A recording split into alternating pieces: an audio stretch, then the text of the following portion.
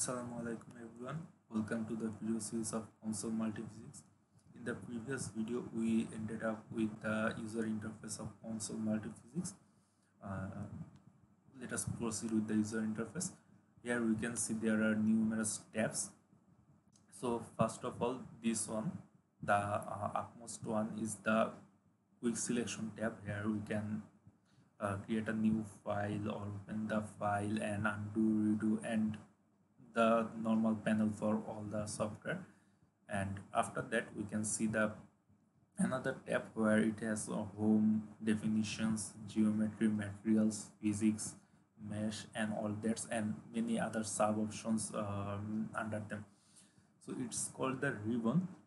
Here we can have all possible options to build our model, simulate result, and add physics and studies, and I mean all the necessary things we can do our model is available here. And here it's the model builder tab, and under this one the entire tree is called the model building tree. Here we can see these are decorated in a sequence. First of all, we can see the global definitions, materials, components, definitions, geometry, materials, then our selected physics, mesh, study, and at the end results.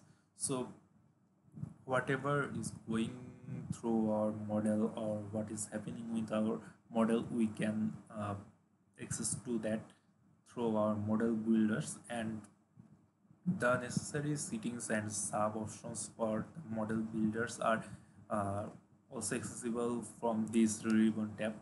If you can see, if we have this geometry, here we can see many sub options, and if we right click on the geometry, we will see the same options available here. Another tab is the settings tab. So which option you choose in model builder, like if you choose the components, we'll have the particular settings for that component option here. If we select the geometry, we'll have the settings for the geometry tab. After that we have the graphics window. So whatever model we build will be demonstrated here in this window, and after simulations the results we can see here, the graphs and all the energy flows we can see here. And after that we have a message, log, progress, and table column. Here are different tabs like messages.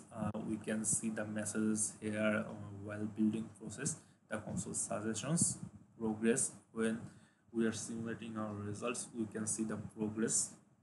Here log is the necessary information during the simulations, and tables is the results in a tabular form we can access through here.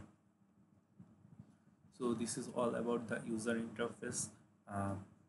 In next video we will try to learn what it takes to build a model. Thank you very much.